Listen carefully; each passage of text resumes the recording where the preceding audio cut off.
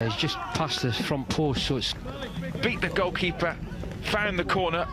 Nothing to put him off balance as he's running back. And it's all right.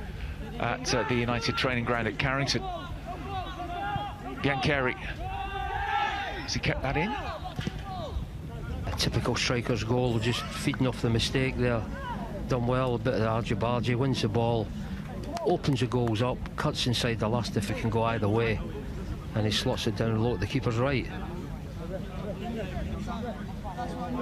He keeps defenders on the toe. That Bowman there, his last touch there, you think he's maybe just overrun that, but he's won his side of another corner.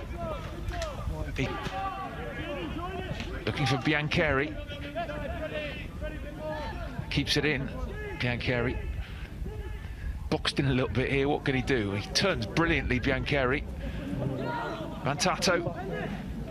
Still going, it's a great run. Williams is waiting on the edge of the area, but Biancheri's there. It would have been, and he's done well, Owen Granger, to keep it at 3-0. United leading by 3 goals to 0. Biancheri. Good strikers play.